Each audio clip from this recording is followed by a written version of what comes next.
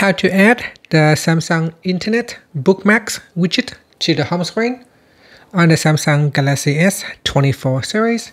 First, tap on the home button to return back to the home screen. Then go to the home screen page that you want to add the bookmark, and then touch and hold. Next, tap on widgets at the bottom, and then we scroll down. In here, tap on Internet. Then scroll down and then touch on the bookmarks. So touch and hold, then drag it to your home screen and let go. Now you can also resize your widget as well by dragging on the handle here to make it longer or shorter, and wider or shorter as well. And that's it. So that is how you can add your bookmarks to the home screen. Now touch and hold on the bookmark widget, then tap on settings. And here you can customize your widget background color.